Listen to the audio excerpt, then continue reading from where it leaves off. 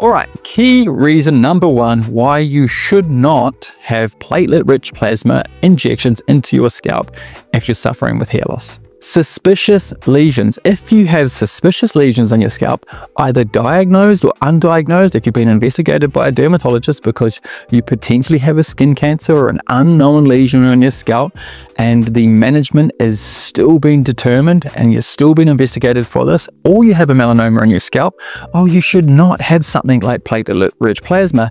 If you cause inflammation to the scalp, you can potentially muddy the waters, you could potentially mask what might be going on underneath the surface. So it's so important that if you have suspicious lesions on your scalp, you make sure that these are followed up properly with a dermatologist or your GP as a starting point, and get insights from them as to what they think you should do based on a hair loss treatment program. If they feel you should avoid things like PRP or microneedling in the meantime, or even adding topicals, because they might say to you, actually, whilst we're still dealing with this unknown lesion or diagnosed lesion, it's best that you should avoid other things. So check in with your health professional. If you have lesions that are undiagnosed, by all means, do not go jabbing needles into your scalp with PRP.